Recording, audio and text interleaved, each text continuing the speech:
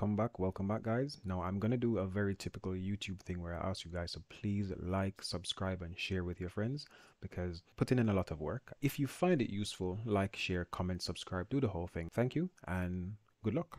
So as I mentioned in the PowerPoint, the headings that they gave us from the examiner's report were the title, an introduction, a main body, recommendations and justifications. The last thing is policy upgrade or policy creation. So you can either upgrade a policy or create a policy. Bear with me on this. The way I've done mine is maybe a bit convoluted, but if I explain it, it will make perfect sense.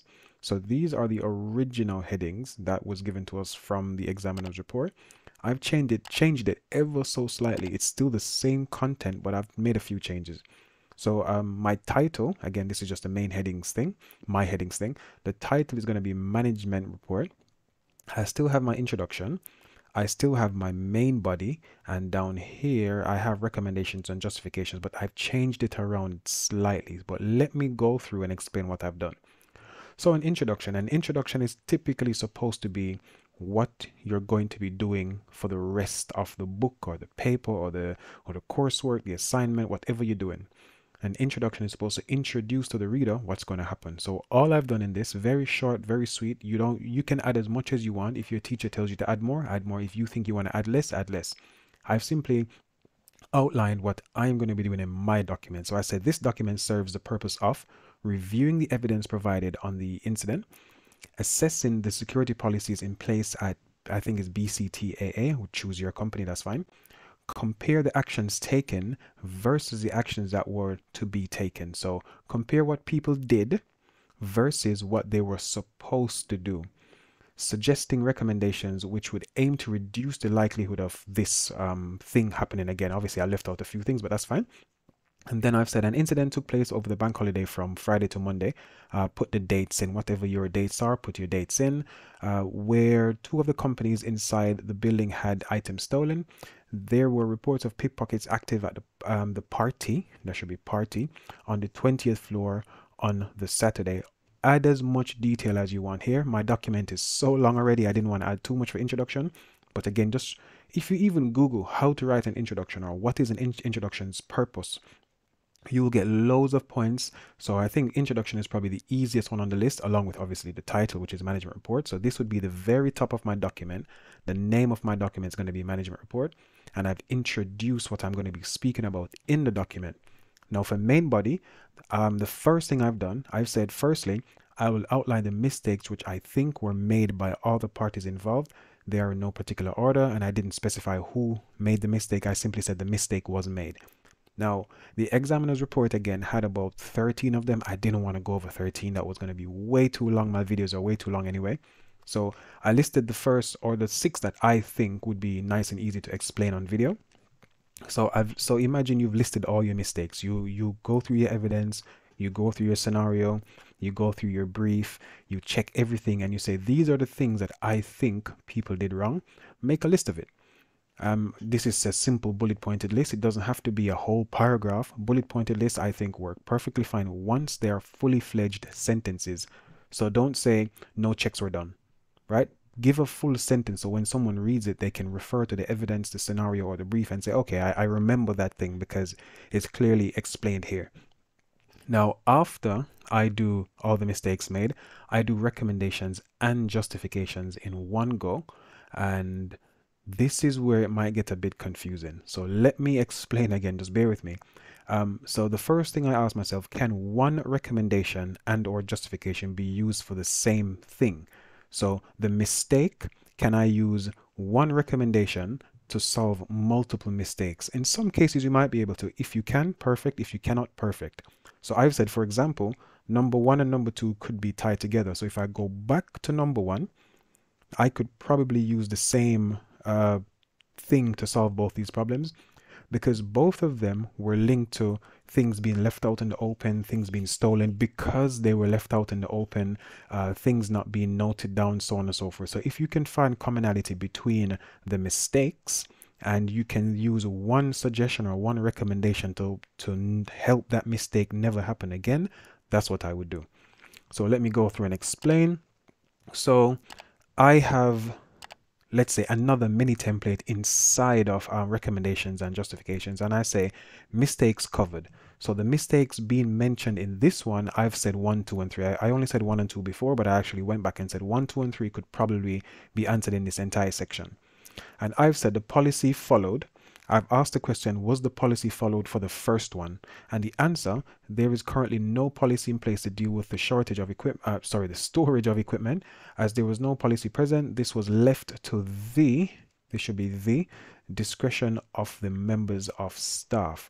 Same thing is going to be for serial numbers of laptops and phones were not taken or recorded, as well as IMEI identifiers of smartphones. Again, there is no policy in place, and more or less the same thing being said again.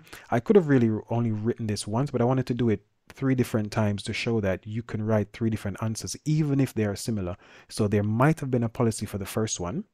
There might not have been a policy for the second one, but the recommendation, the way to fix that issue can still be the same fix. So let me repeat. Let's just say for argument's sake, this one, there was a policy in place, but people just didn't follow it. Yeah, right? And for this one, there was no policy in place. That's perfectly fine. At the bottom, I can say I can use the same recommendation, the same fix, the same thing to help in the future to solve both those issues. You don't have to do it like this. Whichever way you decide to do it is fine. But the main thing I want you guys to keep note of is I'm only answering these questions here. I have a title, obviously. I have an introduction, I have a main body, and I have recommendations. So for every problem I find, every mistake that they've made, I'm going to come in, I'm going to make a recommendation, and I'm going to justify it. And I'm going to also maybe update the policy or even create a policy. And I think I have some notes somewhere. Bear with me while I scroll down.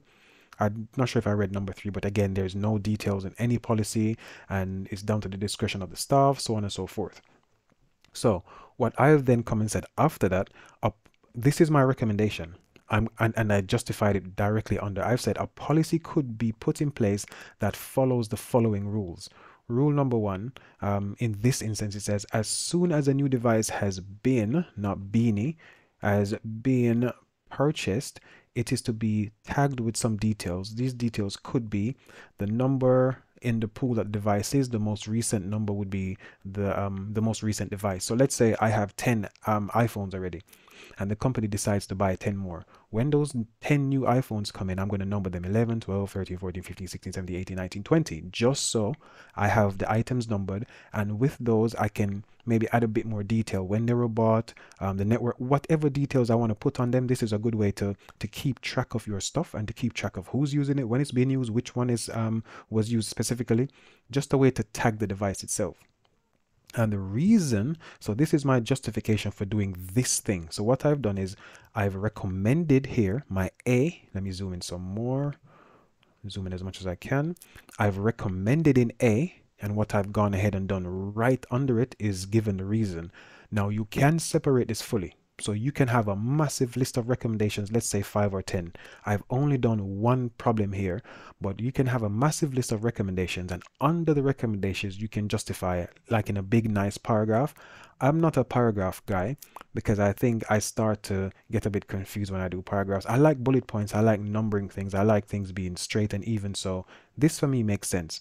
This is my recommendation. This is my reason for recommending that. This is my recommendation. This is my reason for recommending. And I keep doing that back and forth, back and forth, back and forth. Another thing I've said is, and again, these details could be the storage location of the device. That's another piece of information that could be put on the device. And without me even reading what I have here, let me try and think of something else. I'll still read it, but imagine on the back of your device, it says, I don't know, Samsung Galaxy S22, storage location, locker 1, section 5. So when someone needs to go put something back, they don't need to go and check a database. They can simply look at the back of the device and say, okay, I'm done with this phone now. And it tells me exactly where I should put it, because I might have 10 lockers and I don't just want to stick it anywhere. I want to put it back exactly where it's supposed to go, so that when people need to find it for whatever reason, the IT guy might need to update it. Someone else might need to use it for a specific reason, because maybe a client that they're speaking to only knows that phone number. Again, it doesn't matter why. So think of all the reasons, the things that you can do to make sure that the thing that happened before doesn't happen again. And it doesn't need to be directly tied to make sure the phone is put away. That's not the only thing you can do. There are other things that you can do around that as well. So let me go back to this one.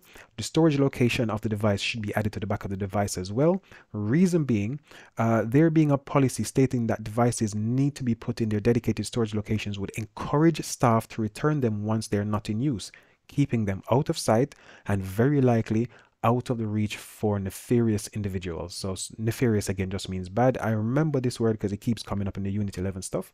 So if it's out of sight, it's probably going to be out of reach for people who want to steal stuff. That's my reasoning there. And if you encourage this by making it very easy for people to know where to put it, so you turn the phone over, it says storage location 5, locker 1. You just go and put it there straight away. Whereas you might be like, where's this supposed to go? Let me go and ask Mike. Let me leave it here, go and ask Mike. Let me leave it here, go and ask Mary. That's my reasoning behind it. It might be a bit weird, but that was just my reasoning behind it. And I have another one as well. I say, so this is C, the person or department in charge of monitoring devices. So again, I'm going to have storage locker 5, shelf 1, whatever, and then the person in charge of it, the department that this specific phone comes from might be marketing. And I go put this back in the marketing section again. It's just a nice, easy way for people to keep track of things when you number it and label it. And the reason I have for this, make it the responsibility of specific people to keep track of devices rather than this being done ad hoc, so as and when necessary. Make it a standard thing. So we know that on Friday, the manager, supervisor, or the team leader of this department is going to make sure that all the phones are in the right places, being charged over the weekend, everything is being updated, so on and so forth. And I say again, this would allow for timelines of missing or damaged devices to be easily established, because I can simply go to the manager of accounting and be like, do you have any devices that are damaged? He'll be like, oh yeah, last week I made a note of this one being damaged. Whereas imagine if it's a 200 people team or 200 person team, sorry, and I go and ask, are there any phones damaged? People might not know. I don't know. I haven't used phones in weeks. Whereas if you have a dedicated person who's there and that's a part of their role is to check up on IT equipment, they'll be like, oh yeah, I noticed that in the accounting department, we had one phone missing. In the IT department, we had one phone broken. In this department, that was my reasoning behind that. All right. And for number 2, and again, this goes back to a policy could be put in place that follows the following rules. And we have rule 1 here, and I've mentioned everything under rule 1. Another rule that could be done is there should be a log. There should be log housing. There should be a log housing all the details of a device, such as. So not only do we put some details on the back of the device, a log, we could use a Word document, we could use a spreadsheet, we could use a database, we could use an online system. It really doesn't matter once there's a log somewhere. So the log would have these specific pieces of information or data, whatever you want to call it. MAC addresses. So again, that's a physical address that's tied to every network capable device or every internet capable device. We have serial numbers, model numbers, IMEI numbers, any unique identifiers of that phone. So again, all of these things would help you to identify the phone very quickly. So MAC address and IMEI are probably the two that are more unique than everything else, because serial numbers can be copied over, and model numbers, again, everybody who has a Samsung Galaxy S23 has a Samsung Galaxy S23, right? It's the same model number, but the IMEI numbers would be different because they wouldn't work on the same network, and the MAC addresses have to be different as well because, again, they wouldn't work on the same network. Again, in this log, we would have MAC address, serial numbers, and so on. We would also have in the log the last person to use the device, the date and time it was taken out and returned. So let's say Mike took out the phone on Friday at 5 p.m. and he brought it back at 6 p.m. There's going to be a log saying Mike took it at 5, brought it back at 6. Reason being, if something goes missing, I can go and check the log, who took the phone out last, go and question that specific person, rather than running around asking people, oh, did anyone see a phone on Friday at 2 p.m. when everyone was having lunch? I can go to that specific person and say, what happened? And it doesn't necessarily mean that I'm going to fire the person or get the person fired. It's simply a case of, okay, what happened? Now that we know what happened, we can account for certain things. Okay, if that phone was stolen, and you said you took it out at 2 o'clock and we find out that it was stolen on this day at this time, we can block the phone. If the person who stole the phone was making international charges, for example, we can call the phone company and make sure that those charges aren't sent to us. Whatever reason you think is necessary, you can put it here. And my reason for doing all of this, let me put that in capital, excuse me. Having a log would make it easy to determine when the device was removed from storage and for what reason. So you might have a few fields in the log itself. Having the unique identifiable information would make tracking, blocking, and or wiping devices much more streamlined. So I don't need to go and check, oh no, which phone is missing again? Okay, cool. Let me call the phone company and try to do this. I can simply log into a system. Okay, the phone that was missing was this one because I have the IMEI number and the MAC address. Okay, let's block it from our network by blocking the MAC address, right? Because the MAC address is the fingerprint of the phone on the network. So once I block the MAC address, they can't get back onto our network. That's number one. Let's block the IMEI number as well, so they cannot get onto any network again in the UK. So not only is the SIM card blocked, the phone is blocked from using our network, and the SIM card or phone is blocked from making any UK calls. So the phone is pretty much useless. So if there's any information on there or they're trying to get into our systems using that phone, it's not going to be possible anymore. So hopefully that makes sense. Number 3, again, let me go back to the top question. A policy could be put in place that follows the following rules. Now, all of this is just for those 3 things I mentioned before. I've tied it all into one because this can relate to all of them. You don't have to do it like this. If you want to do justification, reason as 2 big paragraphs, that's fine. I've decided to do it this way. At the end of each week, a device head count should be performed on all hardware devices, same as letter C and point I. To be fair, these things, I think I put that there because these can be more or less the same thing. So I'm going to skip that one for now. As soon as again, this is stuff that we're going to put in a policy. So as soon as a device is no longer in use, it needs to be returned to its storage location for safekeeping and charging. So not only do we put it there for safekeeping, but if we make that the charging point as well, if you think about it, when you're in college, school, uni, whatever, you're going to have these laptop trolleys that people push around and get laptops out of. As soon as you're done with the laptop, if you don't put it back in the space that you've taken it from, when you're ready to use it again, it's going to be dead. So this is going to be an incentive for people to always put it back in that location. Again, this is my reasoning. Making this a policy would somewhat drive the point home more, letting employees know that there might be some form of punishment if the rules are not followed. I didn't want to use the word punishment, but at the time I'm so tired I couldn't think of another word. But you guys know what I mean. If something were to happen, let's say you need to do your work, but the laptop that you normally used or the laptop that you were using, you didn't put it back in the space that it was supposed to go back to, then you won't have a laptop to use next time because you didn't charge it. It's that simple. Okay, so possible policy additions, and I've said here you may want to add a policy or amend a policy. What I mean here, you might want to create a policy. And remember, at the very top of mine, I've said that none of these things were in any policy. So there was no policy present from the evidence shown to me anyway. That had anything to do with any of these things. So what I'm going to do in this instance for this one is I'm going to create a policy. But let's just say you wanted to speak about theft of IT equipment, for example, which I could add in one of here as well, but I'm just going to leave it for now. If you wanted to speak about theft of IT equipment, you could just simply amend that policy to have stuff to do with theft. That's what you have to do. Amending simply means adding to. So add to that one, but I don't want to do that. I created a mini policy, let's say, with these 5 or I thought it was 6 points, with these 5 points. So the policy name, I'm going to call this one IT equipment storage and log policy. So we have to log everything, so that is very easy to track, and we have to know where IT equipment is being stored. So it's very easy again to keep track of it. So if I on a Monday morning, Tuesday morning run to, what did I say before, trolley 1, socket 5, and there's no phone, I'm going to be like, okay, who took this phone last? I can go to the log and check, and if the log says Mike Brown took it, and I go to Mike and he's like, oh my god, I think I left it on the table, then we know the phone is gone, right? It's much easier to figure out what's going on in the grand scheme of things. And then the next item I have, again, these are terms in the policy, maybe not the best worded things, but let me try and explain it so you guys can get the gist of it. First one says it must be tagged as soon as they are received from the mailroom. So there's probably going to be a mailroom. It's probably a big company. As soon as you get the device, and as a manager, that's probably your job. You're going to take the phone. You're going to look at the database and say, okay, well, I think I mentioned 20 iPhones before. We had 20 iPhones before. We just ordered 5 more. So this is going to be 21, 22, 23, 24, 25 iPhones. This is going to be for the IT department. The storage area is going to be IT locker socket socket 5, something along those lines, right? So we tag it straight away.